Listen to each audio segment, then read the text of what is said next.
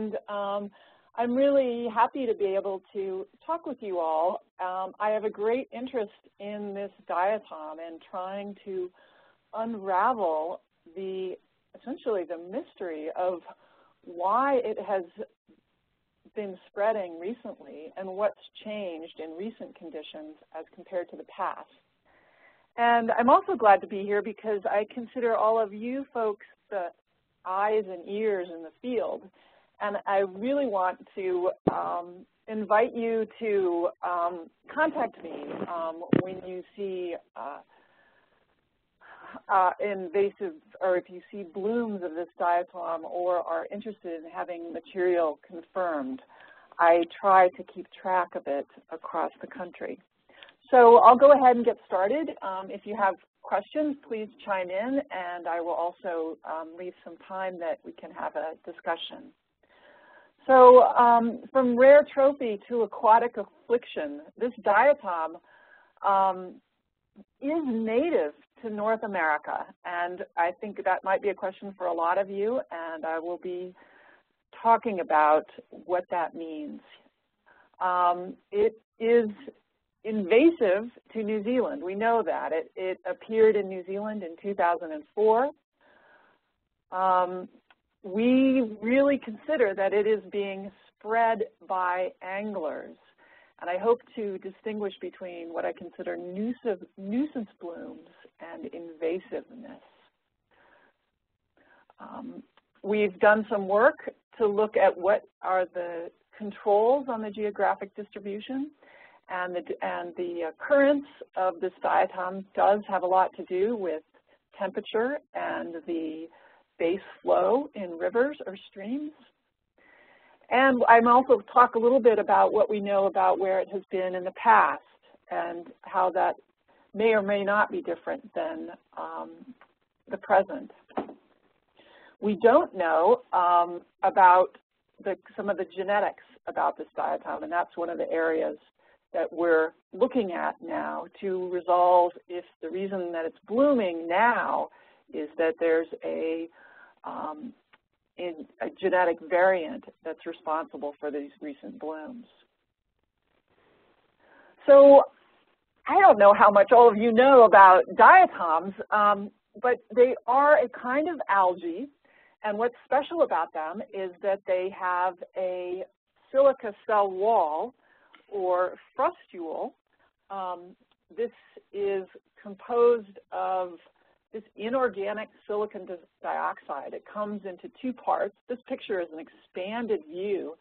At the top, there's one part of the valve, and then there's another valve at the bottom. These are put together like a petri dish with a lot of girdle bands in between. So diatoms are different than other algae or other organisms because of these silica cell walls. And the genus Didymospenia is really one of the diatoms that folks thought of as being really a trophy. The one on the right in blue, Didymospenia geminata, is found in the northern hemisphere and now in additional places. The other members of the genus are restricted into Lake Baikal in Siberia. There are, I have here, 8+ species. We think now there's probably more than 15. So it's really very interesting that the species seems to have evolved in northern Russia, and there is only this one species that has become invasive to many places around the world. And just to remind you about diatoms as algae, they are photosynthetic, and they form the base of the food web. So other organisms depend on them. Here's an amoeba, and that cell there's one here with 2 lines in it. This is a diatom right here. You can still see some of the chloroplasts, those long things, and then and you can see their silica cell walls. I'm using my mouse. I don't know if anybody can see that, but I hope so. And then to look at Didymospenia geminata, it's much bigger than other diatoms. here it is, the scale bar in the upper left is about 50 microns. So this is well over 100 microns. And that's almost big enough to see. I can almost see it with the naked eye. Most other diatoms are not that big. This is really a dinosaur within the diatom world. And that kind of plays into how it is spreading, we think, and why it's so successful. It produces a stalk by the base of the cell. It secretes this stalk from within the silica cell wall. And they're in the blue showing some of the detail of this stalk secretion. On the lower left is showing some of the stalk in a stream that's been dried out. Maybe many of you have seen it when it looks like this. The stalk turns white, and most of what we see is the stalk. It's not actually the diatom. And then in the lower right is what this looks like when it's actively growing, kind of clumpy brown tufts. And those tufts are really the characteristic color of the cell, of the chloroplast of diatoms. If we look at it in an electron microscope, here are two cells that have just divided. So this species grows by vegetative cell division. A single cell divides and it forms two cells. And when it does that, it continues, each of the cells continues to secrete stalk. So that sort of shriveled up thing at the base is the stalk. And then these two cells will continue to produce more stalk. And then on top of this stalk are all these other little diatoms. You can see these little pieces of silica. And so one of the ways that Didymospenia changes its stream environment is it produces a whole lot of new substrate, a new area, surface area for other diatoms to grow.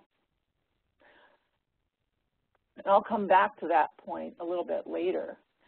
And then here's a little bit lower magnification of the same image, the Didymospenia cells over on the left, and then all the stalks, and then they've become colonized by all these other diatoms that are growing on top of those cells.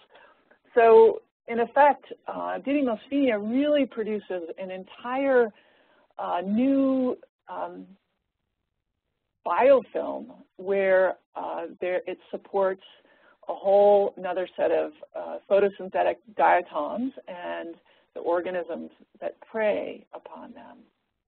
And here's a picture with a macro lens, and you can probably just almost see the little specks. Those are the Didymospenia cells. There's a rock at the bottom. There's a whole lot of white stalk, and most of the cells are concentrated on the external surface of this tuft. And so these diatom growths can really grow on any kind of surface, whether it's a rock, like this one in Arkansas, or on a metal structure in the Kootenai River in Montana. It can grow in a lot of different places. Recently, there was a publication to document where the occurrence of Didymospenia. And so you can see it's primarily in the northern hemisphere. Not all of these records are confirmed. These are literature records. Let's see, the triangles are the confirmed records. The dots are records that were a list in a publication.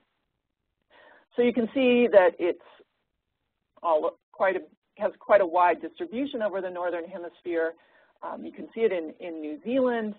There's an odd point in Africa on the western side, and there's a couple of points in South America.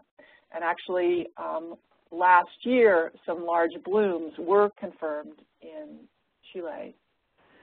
And I thought that really for you folks that you're interested in New York and that region, how, and I think one of the questions that comes up is this diatom invasive? And how is it, if it is, how do we know that? And if it's not, how is it different from the past? And these are some of the historical records. So we know that these were reported from many sites in the Northeast and New England, around the Great Lakes, from quite a long time ago. And these are simply reports. In some of the cases, we can see the actual slide, so we can confirm the record. In other cases, it's simply a list. All of these are simply saying this diatom is here. It wasn't until some of the later publications, 1935 in China and in France, that people started making comments about that there were either a lot of this diatom or there was something unusual about it. And that's one of the mysteries, to try to figure this out, if there has been a change over time from was it just present to is it forming nuisance blooms. And we do see that as time goes on in all these sites from around the northern hemisphere, that there are more people that note that that this diatom is quite common. And again, from the same paper that was actually published in 2009, you can see that the citations is going up quite a bit, and to now nearly 350 papers that have mentioned this diatom. But if we look at the relative frequency of it compared to all the diatom literature, it's actually a little less than the past. So this really isn't a very good way for us to look at how this species has been present over time. We do know that it is invasive in the South Island of New Zealand. It first appeared in the Mararoa River in the southern tip in 2004. In a very short time, it spread throughout New Zealand, and it's in well over 40 different watersheds at this point. It has not been found on the North Island.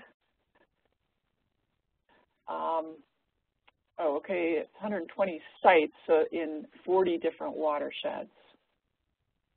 And this is what it looks like in New Zealand, that brown color, and it's been really considered to be something of an environmental disaster there.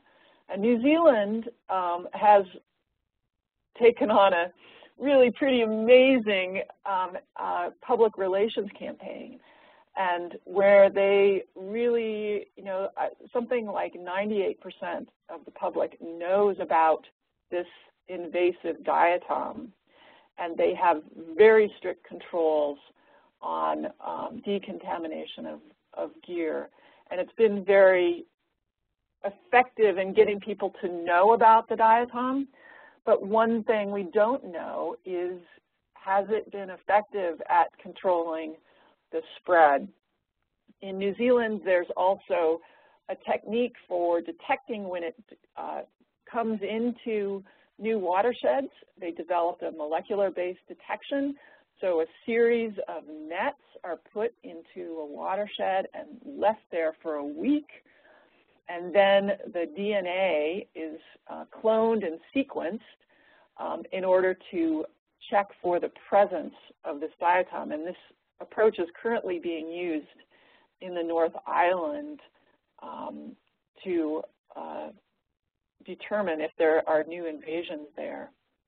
The work in New Zealand was also very good in terms of confirming that this diatom can survive on felt-soled waders and be spread.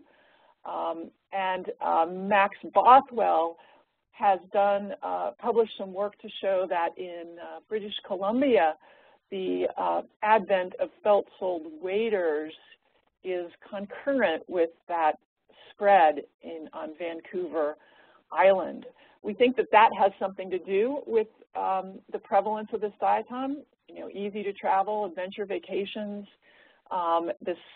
If Didymospenia is dark, in the dark, and cool and damp, greater than 60 days, the cells can remain viable.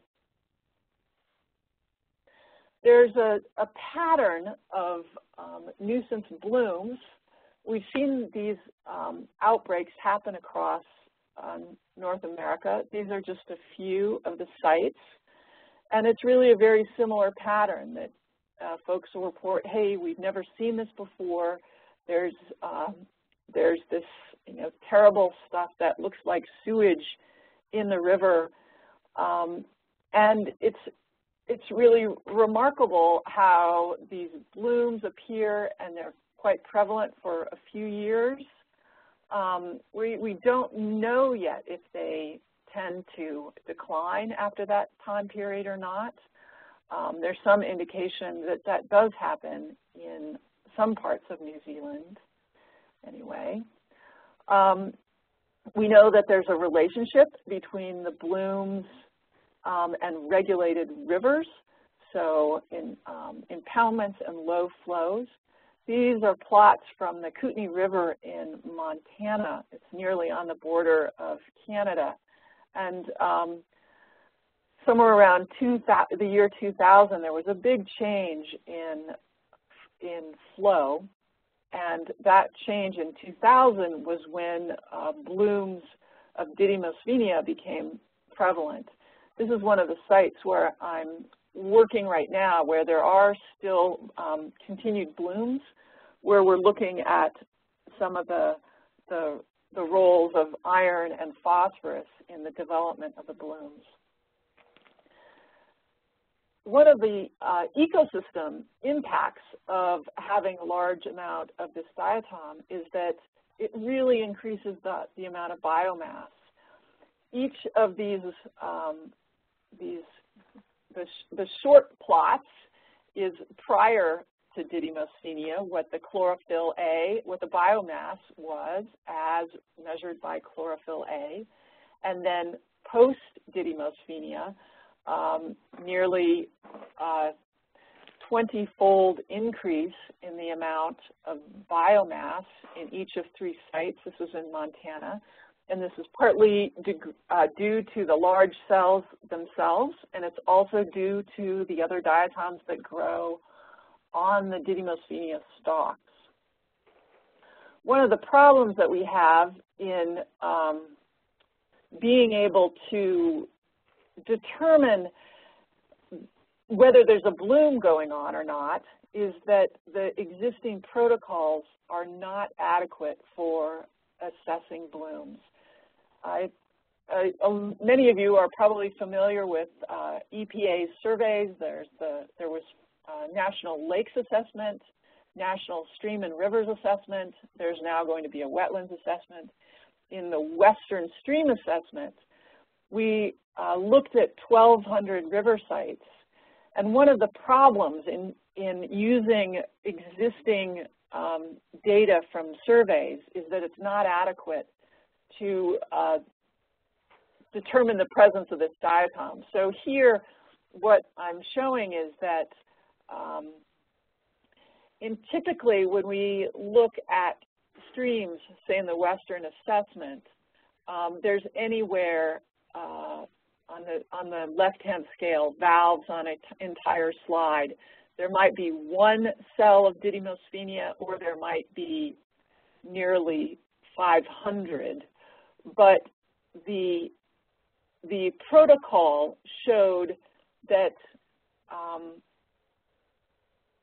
the protocol missed 50% of the occurrences, and it has to do with this method of using a standard protocol, because Didymospenia is a very large cell, and the counts are based on mostly very small cells. we determined that somewhere around 8% of the sites in the Western EMAP survey, that was between 2000 and 2004, have this diatom present. In the Colorado Mountains, it's probably about 20% of the sites. We know a little bit about what the physical parameters are where it occurs, but because of the previous slide, we don't know very much about how its total abundance relates to these physical and chemical parameters. So we can say in terms of where it's present, it's most often present in low nitrate conditions, most often present in low phosphorus. Temperature, it has quite a broad range. That scale is from 4 degrees C to over 25 degrees C. That temperature does not seem to be a strong variable for this diatom. It's mostly in low silica concentrations and primarily in pHs above 5 and of a lower acid neutralizing capacity, or if you want to think about alkalinity. We know that this diatom changes the other species that are present. This is from work in New Zealand that showed before Didymospenia, there was a very broad diversity of species that were present. These would be different diatom species. Once there was a bloom, the diversity was markedly decreased. So it really fundamentally changes the stream. We looked at the distribution across the U.S. Where Didymo is reported present is the red X's in the top graph. The black ones are where it was absent, where there were studies but it wasn't detected. And then the blue sites were ones that we used in a model, the absent sites that we used to be able to predict the probability of presence based on a range of climatic and watershed characters across the U.S. So this lower plot shows our prediction based just on climate and watershed variables about where we expect Didymospenia can grow. In that model, which is the Maxent model, we found that the mean temperature, this is air temperature, was really important to its growth. The based flow, the growing degree days, which is basically the certain number of days above a certain temperature, and elevation are all strong in controlling where it grows. And then, so this is kind of the, if you think about this as being the physical habitat that this diatom can be, then we know that people can introduce it and it may be able to grow in these sites. We also know that in some places, I hinted at previously that that we've known that it's present for a long time in many places across the U.S. We also are doing a series of studies to look at the historical distribution. Now, this is from a lake in Alaska, where this is kind of its typical habitat. We know Didymospenia grows here very well, but one of the surprising aspects of this site was in looking at a sediment core from the lake. Over on the left-hand scale, we have calendar year, so the year 2000, and we went back 800 years to the year 1200, and the second plot over, there's actually two species of Didymospenia present here. It has been present for over 800 years, and it really has not changed in its abundance. So we know in some places it's not something new. In Alaska, this is not something new. And what I'm working on with collaborators is to look at the changes in abundance in other sites. We know, too, that we are trying to connect this to the genetic differences. We compared the Alaska sites with sites around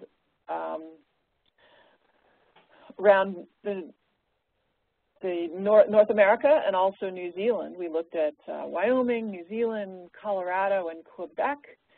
And we can actually characterize the different populations by their shape features. And we hope that this will be also linked to their molecular sequences so that we can not only join how populations are related now, but how they were in the past and how that relates to their spread. I think that it's really important to continue to implement public education programs to decontaminate gear. It's quite clear that this diatom survives on felt-soled waders, and there are many states now that are implementing a ban now that there are other types of waders that are available for recreation. We have implemented a global population study to be able to look at molecular markers. Unlike other organisms, the diatoms are not really all that well known, and we've been really rudimentary at being able to just find a sequence of the genome that's useful in identifying different populations. We haven't been able to do that yet. So one of the things we don't know is if the populations in North America represent an invasive strain. It's not known. One of the reasons is if you folks can be part of the eyes and ears, we can work to map the spatial and temporal distribution of nuisance blooms. I maintain a database of the sites where it's reported, and also along with voucher specimens. It's very important to have voucher specimens. We know that in the past there have been many misidentifications, and that it's not reliable to actually go on just reports without having a specimen to back that up. We hope that this will help to document, how is it spreading. And I thought I'll end there and open it up. Many of you may have questions, so I'd like to open up the conversation, and please contact me if I can answer anything.